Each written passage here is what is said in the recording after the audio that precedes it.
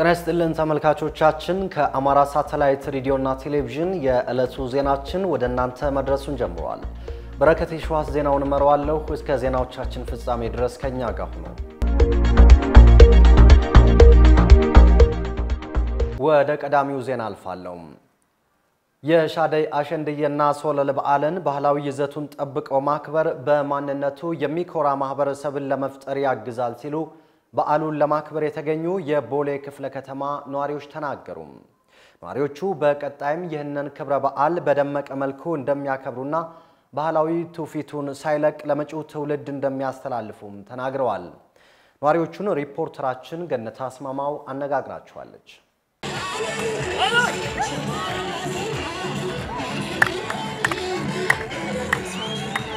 በዓሉን እንግዲህ ያው ደስ በሚል ሁኔታ ያከበረን ነው። የሶለል የሻደይና የአሸንድየ በዓልን በሀገራችን በአዲስ አበባ በተለይ ለመጀመሪያ ጊዜ የሆነው ካሁን በፊት በአገር ቤት በጥሩ ሁኔታ የምናከብረው በጥሩ ትውስታ ያከበርነው ነው። ያው የሀገሬን የባህል ትውፊት ለማሳየት ለሌላው ባህላችንን ደመቅ ባለ ሁኔታ ለማሳየትና ባህላችንን ለሌላው ትውልድ ቅርስ ሆኖ እንዲቀጥል ለማሳየት ያክል ነው። በዓል በጣም ደስ ይላል። ለመጀመሪያ ጊዜ ነው ማከብረው። በጣም ደስ ብሎኛል። በዓል ደስ ይላል በጣም ለመጀመሪያ ጊዜ ነው ያከበርኩ ያለው። ይሄ የራያ ቀሚስ ነው። ይሄ ድሪ ይባላል። ይሄ ደግሞ መስቀል ነው። እዚህ ጋር የራያ ሴቶች የሚያስሩት ነው።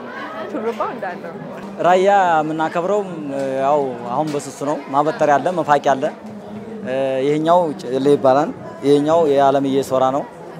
ይሄኛው ደግሞ ነጠላ ይባላል። ይሄ ጎንቢሶ ነው። ይሄኛው ደግሞ ግማር ይባላል። ይሄ እና ያው መፋቂያና ማበጠሪያ አላደረኩም ለጊዜው። አንደኛ የአማራ ምንነትን መግለጫ ነው። እስከዛሬ ያው ማለት ተደብቆ በሌላ ብሔር እየተገለጸ ነው ሲኖር የነበረው። ብሔሩ አለባበሱ ሁሉ የኛ ቢሆንም ግን በሌላ ብሔር ነው እየተገለጸ የነበረው። አሁን ግን እግዚአብሔር ይመስገን ለዚህ ያደረሰን ትንሽ አንድ መስመር ስለወጣን እግዚአብሔርን አመሰግናለሁ። በዓል ለኔ በጣም አሪፍ ነው። በጣም ደስ ብሎኛል። ከምንም በላይ የሴቶች የነጻነት ቀን ነች ዛሬ ከምንም በላይ ማለት ነው። በተለይ ደግሞ በአማራነታችን ኮርቻለሁ። እንዲሁም ደግሞ ደምቀንና ተውበን የዋልንበት ቀን ነው። ለሴቶች ልዩ ቀን ነች ዛሬ ብዬ ነው የማስበው። ለኔ አልባሳት ኖርማል አማራነትን የሚገልጽ ነው። ይሄ በአረንጓዴው የምናሰራው በወሎ አካባቢ የሚሰሩ ወይም የሚለበሱ ነገሮች ነው። ወሎ ሆኖ ወደ ሰቆጣ አካባቢ በልዩ የሚለበሱና ምን ደምቅባቸው የባህል ልብሶቻችን ናቸው እነዚህ። ሌላው ደግሞ ኖርማል ያረኳቸው መስቀሎች እነዚህ ወደ ጎጃም አካባቢ የሚከበራሉ። እንዲሁም በአብዛኛው ግን አጠቃላይ በቃ አማራነትን የሚገልጽ አልባሳት ነው የለበስኩት።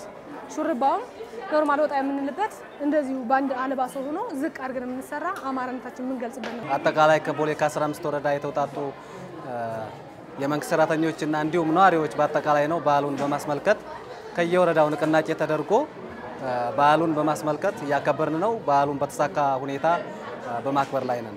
ያው ሴቶች ብዙ ጊዜ ይሄ በዓል በክልሉ የሚከበር ነው የነበረው።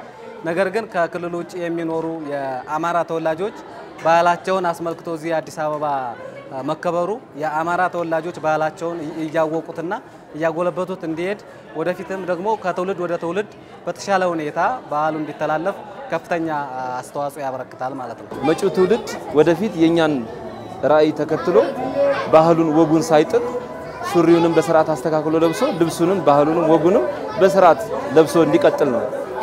ባህሉን እንዳይረሳ ነው። ለመላው ለኢትዮጵያ ሕዝብና ስፔሻሊ ይሄንን በዓል ለሚያከብሩት የሀገራችን ክልሎች እንኳን አደረሳችሁናል። ለኛ ዛሬ ላይ በተለይ ከምንም በላይ አስደስቶናል። እስካሁን ድረስ በየስርቻው አማራነታችን አንገታችን እያስደፋን በተለይ በዚህን ሰዓት አሳፍሮን ሳይሆን የሚደረጉብን ጫናዎች በጣም እያስቀየመን ጎልተን ማንወጣበት ቀን ነበረ በተለይ በዚህ አመት። ዛሬ ግን ለኛ ለአማራነታችን ከምንም በላይ የተደበቁ ባህላችን ታሪካችን አጉልተን አውጥተን ስላሳየን ከምንም በላይ በጣም አስደስቶናል። በአዲስ አበባ ላይ ያለንም ከዚህ በፊት የነበሩ እናቶቻችንና አባቶቻችን እየጠየቅን እንዴት ለቀጣይ ትውልድ ማውረስ እንዳለብን ኢቭን ከአልባሳት ጀምረን እንዴት ማውረስ እንዳለብን ያለውን ነገር ጠብቀን ሁሉን ነገር ወደፊት ላሉ ትውልዶች እናስተላልፋለን ብዬ ነው የማስበው እንደኔ ማለት ነው። ያው በዓሉ ሳይበረዝ ከትውልድ ወደ ትውልድ ለማስተላለፍ አንደኛው ከኛ ታላላቅ ያሉት ወደ የሚቀጥለው ትውልድ ለማስተላለፍ የበዓሉን አመጣጥ ምን አይነት ኢቭን ከድሬሲንግ ስታይሉ የፀጉሩ ሁሉም ነገር ከኛ በላይ ያሉ የኛ አባቶች እንዳወረሱን እኛም ለቀጣይ ትውልድ እሱን በተጠበቀ መልኩ ማውረስ ያለብንና በዓሉ ደግሞ የፍቅር የሰላም የአብሮነት ኢትዮጵያዊነት የማጎልበት ሆኖ ሊቀጥል እንደሚገባ ይሰማኛል ማለት ነው። ማለት አሁን ባህሉ ሳይበረዝ የሚለው እርግጥ አሁን በአዲስ አበባ ዙሪያ ብዙ ቅስቀሳ ነው። የአዲስ አበባ ተወላጅ ማንነቱን ባህሉን ቢያውቀው እንኳን አልገባውም፣ ታፍኗ ነው ያለው። ገባሽ? ቢወጣም ችግር ነው። ማንም መገለጫውን ይዞ መውጣት አይችልም። ግን አሁንም ቢሆን በዚህ ዙሪያ እናንተም ግፉበት ነው የምለው። እኛም እንቀሰቅሳለን፣ እናንተም በርቱ ነው የምለው። በዚህ በተረፈ ደግሞ የአስራት ሚዲያን በጣም ጥሩ እየሄዳችሁ ነው ያላችሁት። አሁንም ለህዝብ እንደቆማችሁ ወደ ኋላ እንዳትመለሱ በየቤቱ ያለውን ህዝብ እየቀሰቀሳችሁ እንድታንኳኩና በማንነታችሁ እየኮራችሁ እንደታፍሩ ነው የምለው። አመሰግናለሁ። በወልቃይት ጠገዴ የሚኖሩ አማራዎች በግዳጅ ማንነታችን እንድንተው እየተደረገን ነው ሲሉ ቅሬታቸውን አቀረቡ። ሪፖርተራችን ትዝታ ወንድሙ በስልክ ያነጋገረችውን የአካባቢውን ኗሪ ተከታትለን እንመለስ። አሁን በወልቃይት እየተደረገ ያለው የባህል ብዝበዛ ነው። በባህሉ ሁኔታ ደግሞ ለስመስ በትግርኛ ሴቶቻችን መንግስታተኞች በወልቃይት ጠገዴ የሚኖሩ ሴቶቻችን በግዳጅ አሸንዳ እንዲሉ አሁን አሸንዲና ሸሪ ቢሆን አማርኛ ነው። ወልቃይት ጠገዴ ህዝብ ደግሞ ዘፈኑ ባህሉ ሁሉ ነገሩ በአማርኛ ነው የሚገልጸው። ባህሉ በአጠቃላይ ሀዘኑም ደስታውም በአማርኛ ነው የሚገልጸው። የሚዘፍነውም እስክስታ የሚመታውም በአማርኛ ነው። አሁን እነዚህ እህቶቻችን ተገደው አሸንዳ እንዲሉ ከ10 ዓመት ያደርጋል ይሄ ዘመቻ ከተጀመረ ወልቃይት ጠገዴ እስካሁን ሰው አልወጣላቸውም፣ እስካሁን አላገኙም። አሁን ግን ሴቶች እህቶቻችን መንግስታተኞች ያሉ እዛ የወልቃይት ጠገዴ ተወላጆች ካልወጡ ከ3 ወር እስከ 6 ወር የደሞዝ ቅጣት እስከ ማባረር የሚል ዛቻና ማስፈራሪያ በየቢሮአቸው ደርሷቸው ለ3 ቀን የሥራ እረፍት ተሰጥቷቸው ተገደው እንዲሉ የትግራይ ጸጉር አሰራር የሚሰሩ ልጆች ከትግራይ አምጥተው ሰፈራዎች የሚኖርባቸው አካባቢ አምጥተው በነፃ እንዲሰሩ ጸጉራቸው ልብስ በነፃ እንዲሰጣቸው አድርገው እያስገደዱ ነው ያሉት። ወረቀቱ አሁን ግዳጅ አሁን ወደ የቢሮአቸው ያልተገኘች ቅጣት እንደሚተላለፍባቸው ወደ የመስሪያ ቤቱ ሁሉ ተልቋል። ህብረተሰቡ አሁን በኃይል ተቆጣጥሮታል አካባቢ። ህብረተሰቡ ምንም ማድረግ አይችልም። አሁን የአድርሽን በዓል አለ በአማርኛ ራሱ እንዳይዘፈን ተደርጓል። አሁን በክርስትናም ይሁን በተለያዩ የጥምቀት ክርስትና ህፃናቶች ህፃናት ራሱ አማርኛ ለምን አዘፈንክ ተብለው የታሰራሉ። አበራ ገርመድ የሚባል ከ2 ቀን በፊት ታስሯል። ከዚህ በፊት 2 እህቶቻችን ታስረዋል። አረፉት እኮ የምትባለው 300 ብር ተቀጥተው እንደወጡ አማርኛ ብቻ ስላዘፈኑ የአማርኛ ባህል እንዲጠፋ እየተሰራ ነው። እዛ አሁን አድርሽን አለ የኛ ባህል ነው። አድርሽን በጎንደርና አካባቢ የሚደረግ ነው። ወልቃይት ጠገዴ ደግሞ እንደ ጎንደር እስከሆነ ድረስ አማራ እስከሆነ ድረስ አድርሽን ይጠምቃል፣ አድርሽን ይጠጣል። አድርሽን የሚባል ማህበር አሁን በዛን ሰዓት እንዳይዘፈን ራሱ ተከልክሏል። አሁን በስብሰባ የነሱ ካድሬዎች ሰብስበው አስወስነዋል። በህዝብ እንደተወሰነ አስመስለው የአማርኛ ያዘፈነው ከ16 እስካሁን በዚህ 14 ቀን የአማርኛ ያዘፈነ እስከ 6 ዓመት እንደሚያስፈርድ ወስነዋል እነሱ። በአጠቃላይ ወልቃይት ጠገዴ ህዝብ በማንነቱ ብዙ ጫናዎች እየደረሰበት ነው። ተመልካቾቻችን በተነሳው ቅሬታ ላይ ማብራሪያ እንዲሰጠን ወደ ወረዳው አስተዳደር ያደረግነው ተደጋጋሚ የስልክ ጥሪ ሊሳካልን አልቻለም። በጉዳዩ ላይ ምላሽ የሚሰጠን አካል ስናገኝ በዜናዎቻችን አካተን የምናቀርብ ይሆናል። ከሰኔ 15 ክስተት ጋር በተያያዘ በሽብር ተጠረጠራላችሁ በሚል በስር ላይ የሚገኙት በነ አስጣራው ከበደና በነ ሲያምር ጌት የመዝገብ የተካተቱ የአብን አመራሮችና አባላት እንዲሁም ሌሎች የዋስትና ይግባኝ ጉዳያቸውን ለማየት ነሐሴ 15 ቀን 2011 ዓ.ም የፌዴራል ጠቅላይ ፍርድ ቤት ይግባኝ ሰሚ ችሎት ቀርበዋል። ተጠርጣሪዎቹ በዋስትና ከስር እንዲፈቱ የፌዴራል የመጀመሪያ ደረጃ ፍርድ ቤት የአራዳ ምድብ ችሎት የሰጠውን ውሳኔ የፌዴራል ከፍተኛ ፍርድ ቤት ልደታ ምድብ ችሎት ውድቅ በማድረግ የሰጠውን ውሳኔ በመቃወም ለፌዴራል ጠቅላይ ፍርድ ቤት ይግባኝ መጠየቃቸው ይታወሳል። የዕለቱን የችሎት ውሎ በተመለከተ የተጠርጣሪዎች ጠበቃም የሰጡንን አጭር ማብራሪያ እንደሚከተለው እናቀርባለን። ዛሬ እንግዲህ በፌዴራል ጠቅላይ ፍርድ ቤት በወንጀል ይግባኝ ሰሚ ችሎት ላይ በእነ አስጣራው ከበደ 24 ተከሳሾች በእነ ወዳጅ ማሞ 3 ተከሳሾች 2 አቃቢ ሕጎች ታከለ በቀለና ህሩይ ባዩን ጨምሮ እንደውም እነ ሲያምር ጌቴ 4 ተከሳሾች እነዚህ አብዛኛው ከአድሃንና ከአብን ጋር የተገናኙ ልጆች ናቸው የተከሰሱባቸው መዝገቦች ናቸው።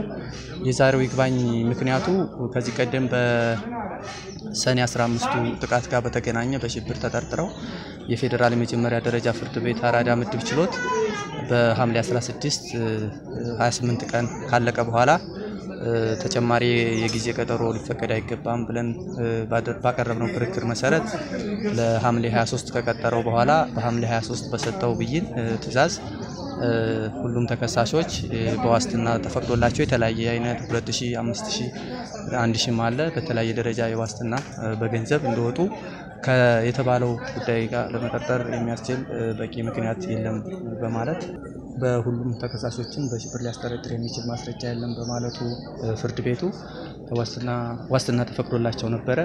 በዚህም ጉዳይ ላይ አቃቤ ሕግ ይግባኝ በማለቱ የፌዴራል ከፍተኛ ፍርድ ቤት 12ኛ ወንጀል ችሎት ላይ ጉዳዩ ቀርቦ በሐምሌ 24 እና በ26 ማለት ነው ምንም ዝርዝር ጉዳይ ሳይጽፍ ፍርድ ቤቱ ዝም ብሎ ተጨማሪ ጊዜ ምርመራ ፈቅዷል። እዛ ላይ ብዙ ክርክሮችን አድርገናል።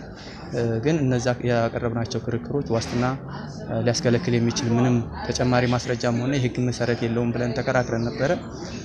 ያም ሆኖ የከፍተኛው ፍርድ ቤት የጸረ ሽብር ህጉ ከሚፈቅደው ውጭ አንዳንዶቹን በ38 ቀን አንዳንዶቹን በ35 ቀን አንዳንዶቹን በ42 ቀን ተጨማሪ ምርመራ ለፖሊስ በመፍቀዱ በዚህ ቅር ተሰኝተን ይግባኝ ብለናል ለፌዴራል ጠቅላይ ፍርድ ቤት።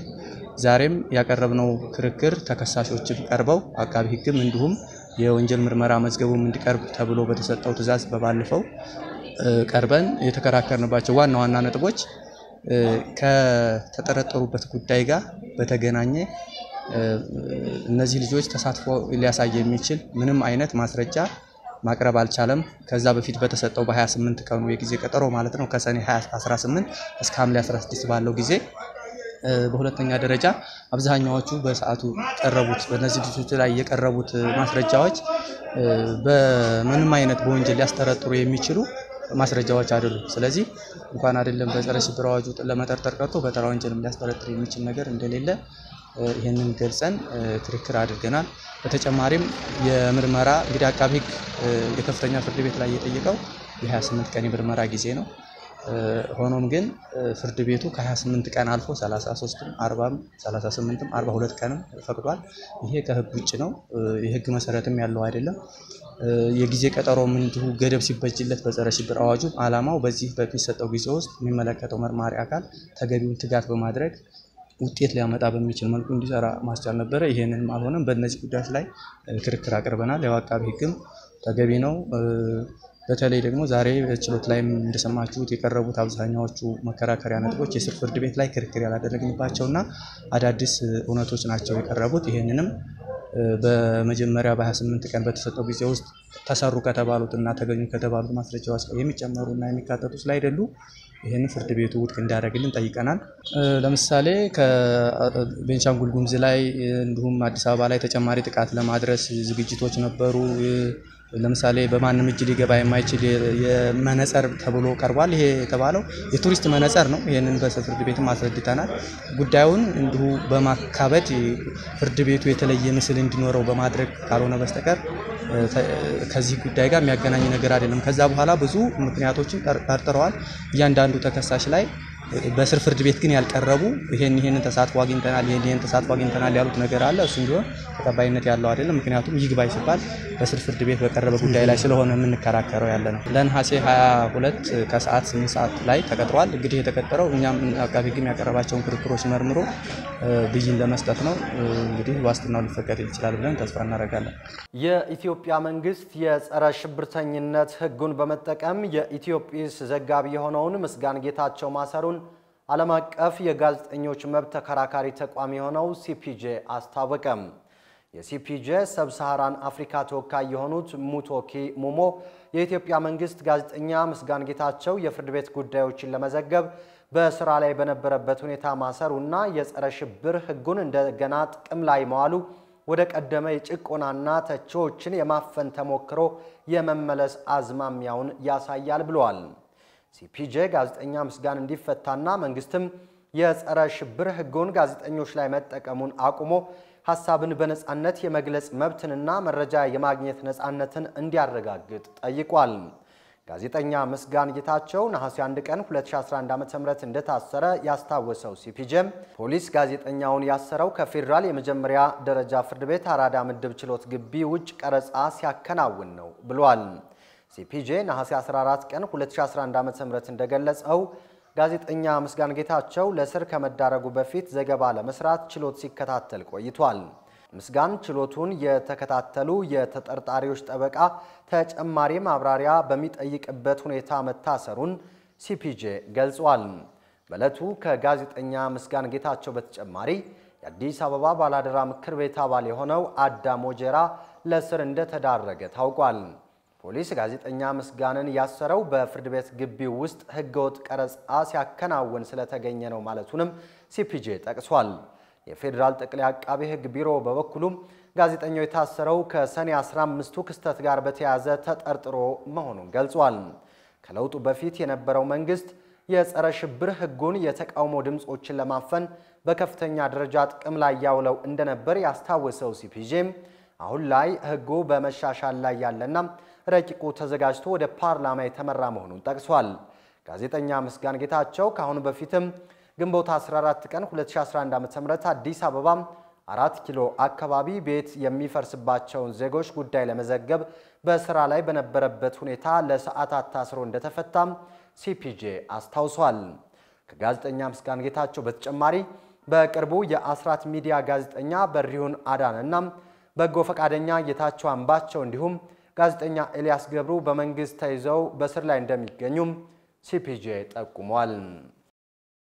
በምስራቅ ጎጃም ዞን ሞጣ ከተማ አስተዳደር ከ2008 ዓ.ም ጀምሮ ማህበራት እንዲያደራጅ በተሰጠው መመሪያ አዋጅ 222/2007 ተደራጅተን ቦታ እንዲሰጠን የጠየቅን ቢሆንም እስካሁን ድረስ ማግኘት አልቻልንም ሲሉ ማህበራቱ ገለጹ። ሪፖርተራችን ሐምዛ ያሲን አነጋግሯቸዋል፣ እንደሚከተለው ይቀርባል። የመጣነው ከምስራቅ ጎጃም ዞን ሞጣ ከተማ አስተዳደር ነው። የመጣንበት ጉዳይ ከ2008 ዓ.ም ጀምሮ ማህበራት እንዲያደራጅ በተሰጠው መመሪያ አዋጅ ቁጥር 222/2007 መሰረት ተደራጅተን ቦታ እየተጠባበቅን የምንገኝ ሰዎች ነን። እስካሁን ድረስ በተለያዩ ምክንያቶች ያው የቦታ ባለቤት ሳንሆን ቆይተናል።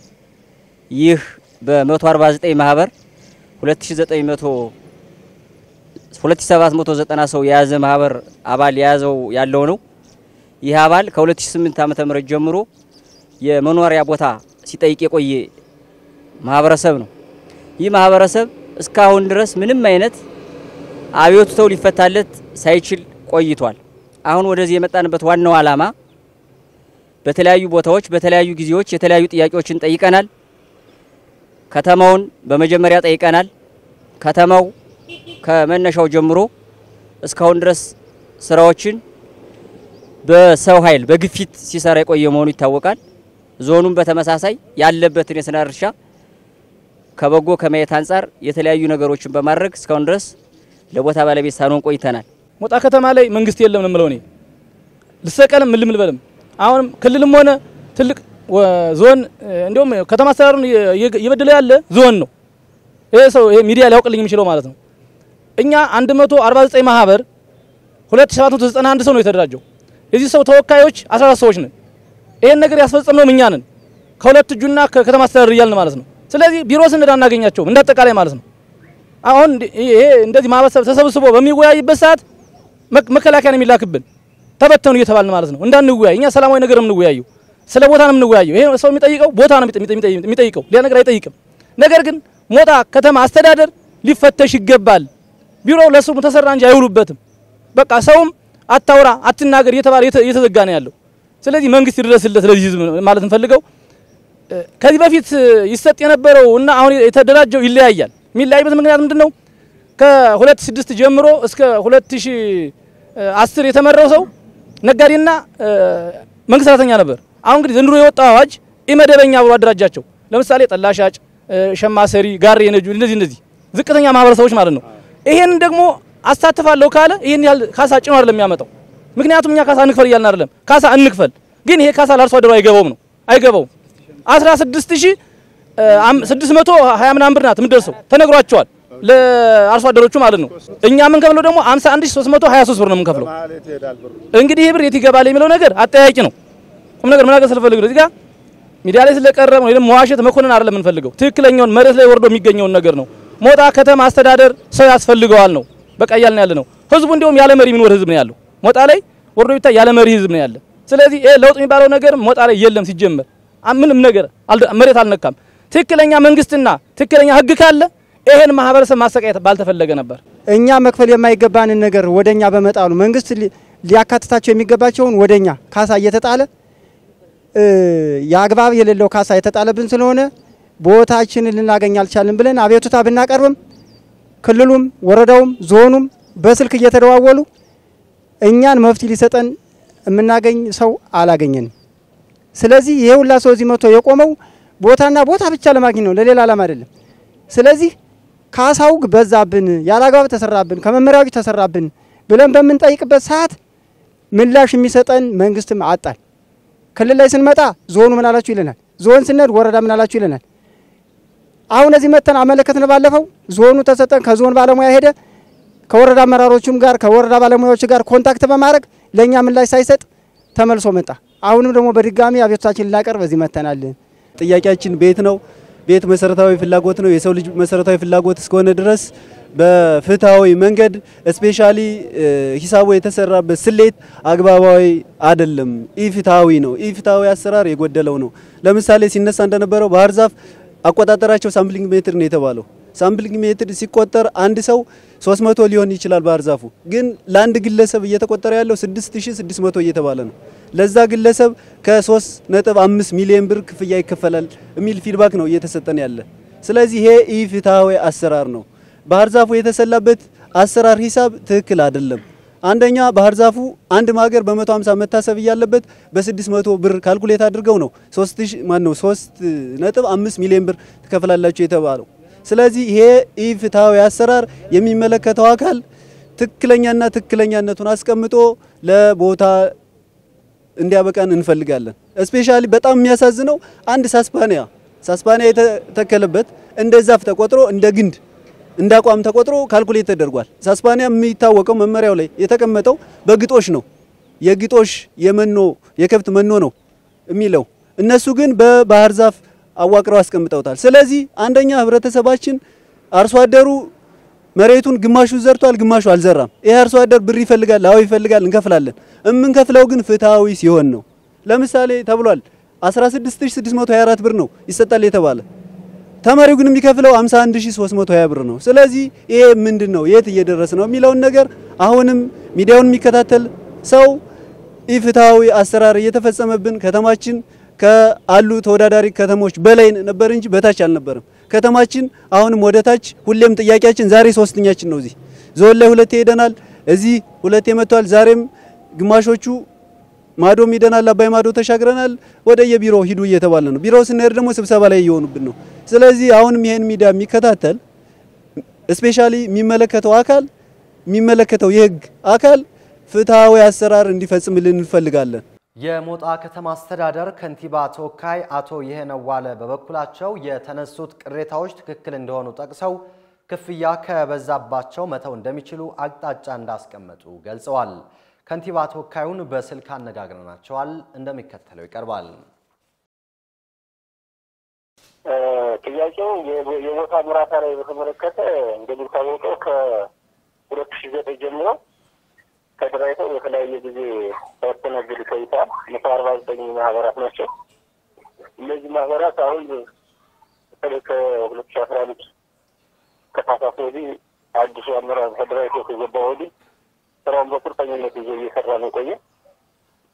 በከተማ አስተዳደራችን ደረጃ ካሳ የሚሰራ አካል የመሬት አስተዳደር መዋቅር ስለሌለ ለቢሮ ለኮሚቴ የሚባል ወረዳ መሬት አስተዳደር ነው ካሳ ሰርታችን እንድታቀርቡልን የሚል ጥያቄ ያቀረበ ከተማ አስተዳደራችን ይህን ጥያቄ ለመቀበል ሲሰራ ቆየ። የተሰራው ደግሞ በአምና በወጣ መመሪያ ቁጥር 7/2010 የሚባል አዲስ መመሪያ ነው። በሱ መመሪያ መሰረት ከመጨረሻ ላይ ካለቀ በኋላ የሚደርስባቸው ወደ 51,000 ብር ነው በአንድ ግለሰብ ደረጃ። ይህን ተከትለው ቅሬታ አቀረቡ። ቅሬታውን መነሻ አደረግን። አየን ከሁለት እጅ ካፈን ከሰራው ባለሙያና አመራር ጋር ንግግር አደረግን። የተግባባንበት መንገድ ቴክኒካሊ እኛ ስለማናውቀው ከዞን ጋብን አንድ ጊዜ ሁለት ጊዜ ይህን የሚደግፍ ቡድን ስላለ ግን መጣ አየ የራሱን አስተያየት ሰጠ። ቶታሊ ከመሰረታዊ የሚባል የካሳ አሰራር ላይ ጥፋት የለም ችግር የለም በሚል አረጋግጦ ሄደ። ለእነሱ ለተመሪታችን ሰጥቷቸው ገበሬውም ሳይጎዳ የተደራጁት ማህበራቱም ሳይጎዱ የመፍትሄ አቅጣጫ ብላችሁ ያስቀመጣችሁት እናንተ ምንድነው? አዎ በቃ የኛ ሀሳብ ብዙ ጊዜ መድረክ ፈጥረናል፣ ብዙ ጊዜ ተነጋግረናል። አርሶ አደሮቹ በጎን በኩል ሰብለ አለብን ይላሉ፣ እነዚህ ደግሞ በዛብን ይላሉ። ይህን የሚደግፈው ሙያውን የሚያውቀው ባለሙያ ክትጋብዝ ትክክል ነው ይላል። በመሀል እነሱ ደግሞ በዛብን ይላሉ። ትንሽ አጣቂ ስለገባን እኛ ማስታወቂያ ለጥፈን ዛሬ መጨረሻ ቀን ነው። ከዛሬ በኋላ እንቀበልም አርሶ አደሩ የሚችለውን እንዲዘራ እናወርዳለን ነው ደብዳቤ እየጻፍን ያለን። ከዚህ በኋላ ኦልሬዲ በሌሎችም አካባቢ ስንጠይቅ ከበዛበት ካሳው መቶ ነው ቅሬታ አግባቡ የሚለው አዋጅ ላይ መሬቱን የፈለገው አካል መቶ ይችላል ነው የሚለው። ቅሬታውን አይተህ እንድትፈታለትም የሚጋብዝ አይደለም መመሪያው። በእርግጥ መመሪያው የሚለው አርሶ አደሩ ቅሬታውን እንዲያቀርብ ይጋብዛል። መሬቱን የሚወስዳታል ግን በዚያ መንገድ የለም አሰራሩ ነው። እሱንም ብቻ ብለን ሳይሆን አየነው ቅድም ባልኩት ድረስ ያው ችግር አለብኝ እስካለ ድረስ ዜጋ ስለሆነ አየንለት መፍታት ስላልቻልን አሁን አርሶ አደሩ እንዲዘራ አቅጣጫ ልንሰጥ። ከዚህ በኋላ የምራተን ጉዳይ በጠቅላላ አመራር እየተነጋገርንበት አርሶ አደሩ ይዝራ፣ እነሱ ከበዛባቸው ይተውት ነው እንጂ በዚህ መንገድ ከዚህ በላይ የምናይበት መንገድ የለም እንጂ እንደኛታ። በአሜሪካ የዳላስ አማራ ማህበር የጠራው ስብሰባ በተሳካ ሁኔታ ተጠናቀቀ። በአሜሪካን ሀገር ከተቋቋሙ የአማራ ማህበራት መካከል አንዱና የአድማስ አባል የሆነው በዳላስ የአማራ ማህበር ነሐሴ 12 ቀን 2011 ዓ.ም በወቅታዊ የአማራ ህዝብ ጉዳዮች ላይ ውይይት አካሂዷል። በውይይቱም ከተለያዩ የአሜሪካ ግዛቶች የተሰባሰቡ የአማራ ተወላጆች እንዲሁም ተጋባዥ ምሁራን ተገኝተዋል። የአማራ ህዝብን የህልውና ትግል አስተባብሮ ለመምራትና ዳር ለማድረስ ሚዲያ ወሳኝ በመሆኑ በአማራ ስም የተቋቋሙ የመገናኛ አውታሮችን በተለይም የአማራ ሳተላይት ሬዲዮና ቴሌቪዥን አስራትን ማጠናከር ወሳኝ መሆኑንም በውይይቱ ተሰምሮበታል። በመጨረሻም የዳላስ አማራ ማህበር ባለ 7 ነጥብ የአቋም መግለጫ በማውጣት ስብሰባው መጠናቀቁን ከአማራ ድርጅቶችና ማህበራት ስብስብ አድማስ ያገኘነው መረጃ ያመለክታል። በአንድ ስም ሁለት የፖለቲካ ፓርቲዎች መመዝገብ እንደማይችሉ ምርጫ ቦርድ ገለጸ። በአቶ ዳውድ ኢብሳ የሚመራው የኦሮሞ ነጻነት ግንባር ኦነግና በአባ ነጋ ጃራ የሚመራው ኦነግ ቀደም ሲል ተዋህደው አንድ እንደሚሆኑ አስታውቀው ነበር። በቅርቡ ግን ሁለቱም በኦነግ ስም ከምርጫ ቦርድ እውቅና ለማግኘት የምዝገባ ሂደት መጀመራቸው ተሰምቷል። ጉዳዩን በማስመልከት ቢቢሲ ያነጋገራቸው የኦነግ ሊቀመንበር አቶ ዳውድ ኢብሳ እኛ የምናውቀው የምርጫ ቦርድ የሚጠይቀውን ሁሉ ህግ አሟልተን መግባታችንን ነው። እንደ ህጉ ከሆነ ከመመዝገብ የሚከለክለን ነገር የለም። ውሳኔው የምርጫ ቦርድ ነው። የተለያዩ የፖለቲካ ድርጅቶች ጋር አንድ ለመሆንና ለመዋሃድም እየሰራን ነው። ኦነግን በተመለከተ ግን እኛም የኦሮሞ ህዝብም የሚያውቀው አንድ ኦነግ ነው ያለው ብለዋል። የሌላኛው ኦነግ መሪ አባ ነጋ ጃራ ደግሞ ምርጫ ቦርድ መመዝገብ ህጋዊ ግዴታችን ነው፣ መመዝገብ ስላለብንም ነው ሂደቱን የጀመርነው። ኦነግን አንድ ድርጅት የማድረግ ስራ ግን የፖለቲካ ስራ ነው፣ እየተነጋገርንበትም ነው የሚል ምላሽ ሰጥቷል። አንድ ድርጅት መዝግቡኝ ስላለ የሚመዘገብ አይደለም፣ ረጅም ጊዜ ይወስዳል። የፓርቲ ፕሮግራምን ማስኬድ፣ ቃለ ጉባኤ ማየትና የጠቅላላ ጉባኤ ማካሄድ የሚባሉት ነገሮች ማለቅ አለባቸው።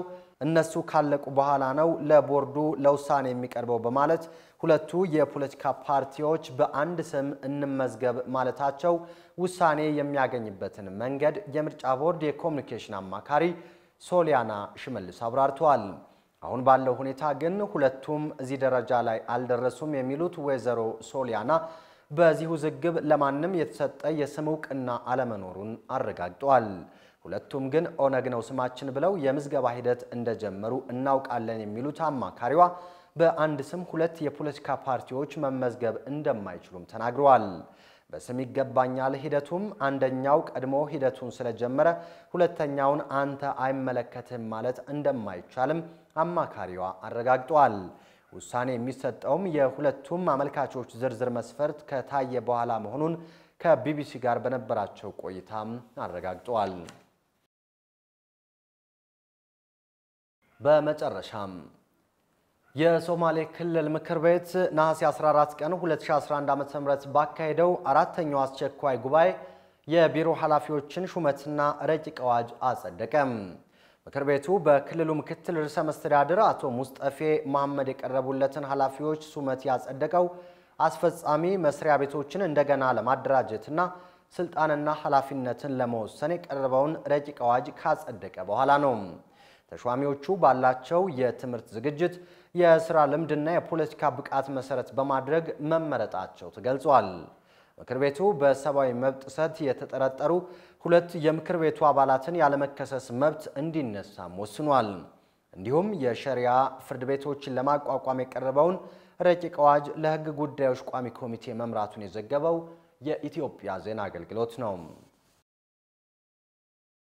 ተመልካቾቻችን ከአማራ ሳተላይት ሬዲዮና ቴሌቪዥን ወደ እናንተ ሲደርስ የቆየው የዕለቱ ዜናችን የተከታተላችሁትን ይመስል ነበር። በረከት ይሽዋስ ዜናውን በማቅረብ ቆይታ አድርጌያለሁ። የአሥራት ቴሌቪዥን ቀሪ ዝግጅቶች ወደ እናንተ መድረሳቸውን ይቀጥላሉ።